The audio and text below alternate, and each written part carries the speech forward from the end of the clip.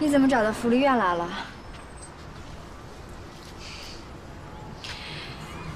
你就是霍之吧？之前在江家跟我顶嘴的人就是你吧？我料那个秦素借他2个胆子，他也不敢。现在我明白了，我知道陈鼎盛都跟你说了，你想怎么样你就说吧。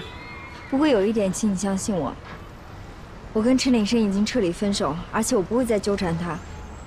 我找他，也是为了有个了断。你找他是想有个了断，还是为了要帮我哥对付我？这个我心里很有数。江博儿，这事儿你误会了，你哥根本就不知道。你什么时候跟我哥关系这么好了？我哥不让我找你的麻烦，这边你又这么维护他，真可惜啊！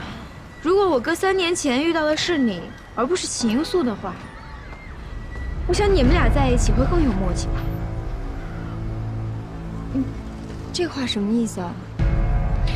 你真的不明白吗？3年前在高架桥上那场车祸，你应该记得吧？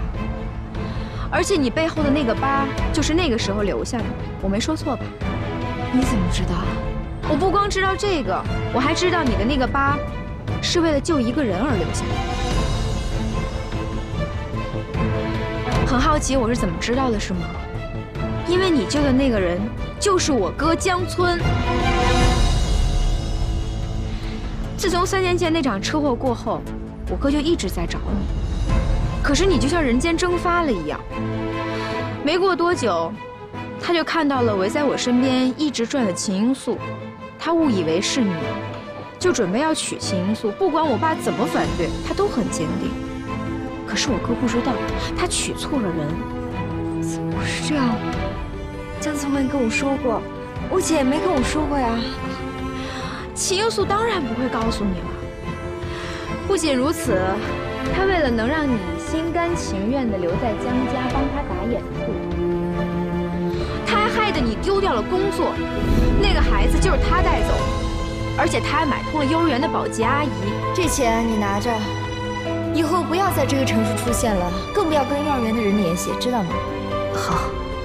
不可能，那个时候我跟他还没有相认呢。可是秦英素早就找到了你，你以为你跟陈岭生分手跟他没有关系吗？陈岭生的妈妈为什么一口咬定是你劈的腿？谁让我儿子天天喜欢你呢？可是你现在脚踏2只船，给我儿子戴绿帽子呢？难道你真的觉得他是无中生有吗？你以为秦英素在认识你之后才开始利用你的吗？其实他自从知道有你这个人开始，就已经开始计划了一切。他跟你相认根本就不是因为什么姐妹之情，完全就是为了保住他在江家江太太的地位。你别说了，我不相信，我一个字都不相信。霍之，你以为你骗了所有人，其实最蠢的人就是你。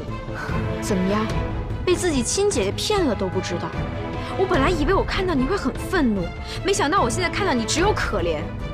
被最亲的人骗是什么滋味啊？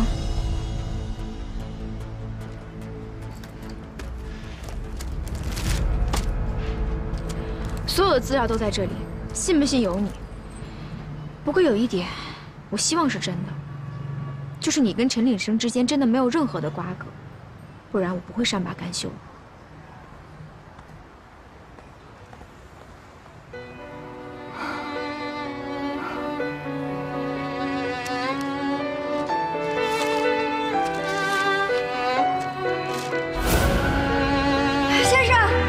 先生，你醒醒啊！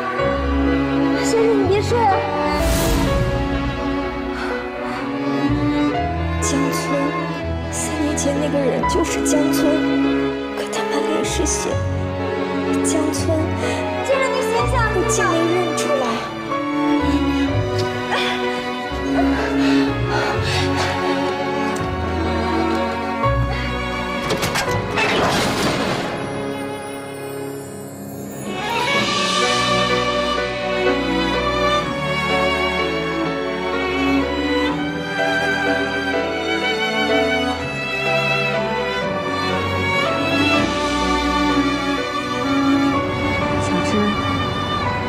今天，就算我们姐妹重生的日子，好吗？你要记住，以后你不再是一个人了。不管发生什么事情，你都可以告诉我，你有姐姐了，我们姐妹2个人相互扶持。快来擦一擦。怎么这么晚才回来呀？给你打电话也打不通。你知不知道，都快担心死我了。护士，你怎么能想不开呢？我就你这么一个妹妹，我好不容易才找到你，你不能放下姐姐。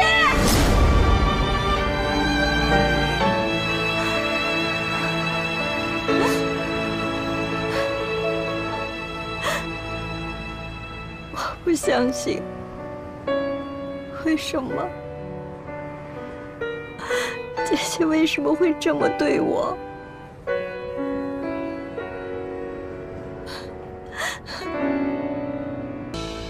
这是什么呀？这是秦素的身份证。当年他利用我加入江家，欺骗了江村的感情。我现在要解决这件事儿。你看，我就说秦素是个坏女人嘛，你偏不听，你还在我面前维护她，怎么样？现在被骗得体无完肤了吧？说的对。那你是要替秦素跟江村离婚吗？没错，我不能再心软了。我支持你。凭什么他替你嫁入豪门？这是骗婚啊！有你支持我，我就这么做了。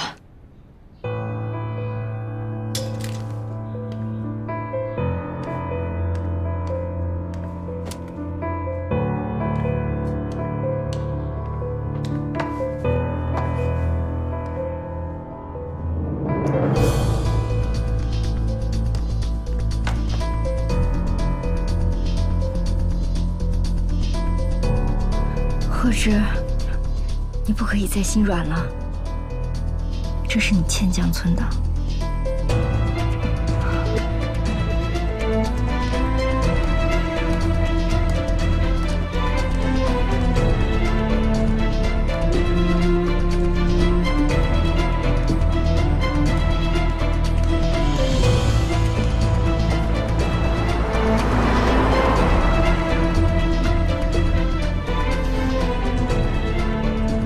江村，我已经准备好了。之前你说我代替秦英素跟你离婚，我想了想，我能办得到。哎，我跟你开玩笑，你还当真了？我当真了，我没跟你开玩笑。你应该得到自由和幸福，以后办事出见。或者怎么了？说离婚就离婚？难道他想报复秦英素啊？我跟他开个玩笑，他还当真了，你说？我知道了，肯定是霍之知道了真相，想要赎罪。哎，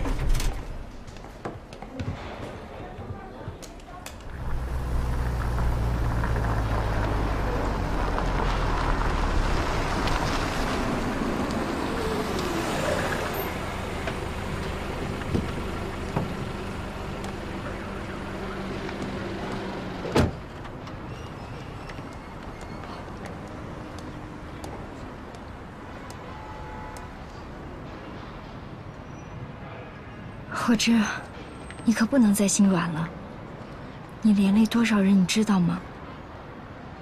你不能再伤害江村，你要给他自由。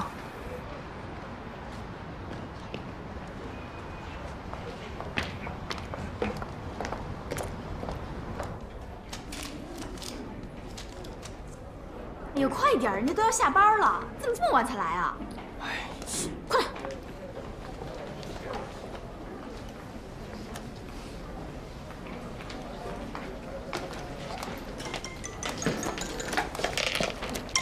喂，我已经到离婚办事处了，你怎么还不来啊？你在离婚办事处？你拿着我的身份证要跟江村离婚吗？没错，我要代替你跟江村离婚。不用我做那些伤天害理的事情，我要一一解决掉。霍之，你没这个资格！我告诉你，你现在回头还来得及，不然我就跟你断绝关系。该回头的人是你。告诉你。我不会再这样下去了。不管你天天说什么，我都会代替你跟江村离婚的。你凭什么？你凭什么代替我去离婚？霍哲，我告诉你，你没这个资格。你不能阻止我跟江村的感情，你不能阻止我们的婚姻。你跟他不过就是个路人。我当然有资格。3年前，在胶州湾隧道救江村的人是我，不是你。你知道了。是，我都知道。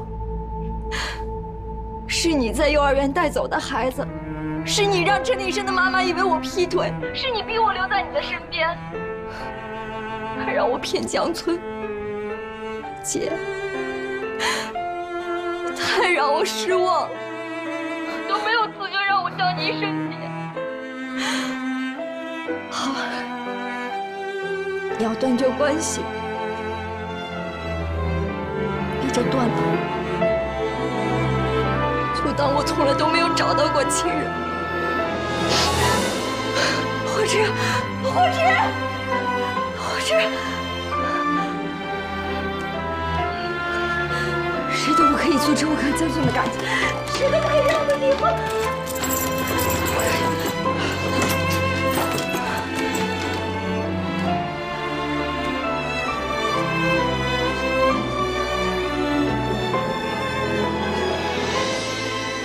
姑娘，离婚没有错。有些人干了违心事儿，他是不会认错的，因为他们认为自己没错，错的是别人。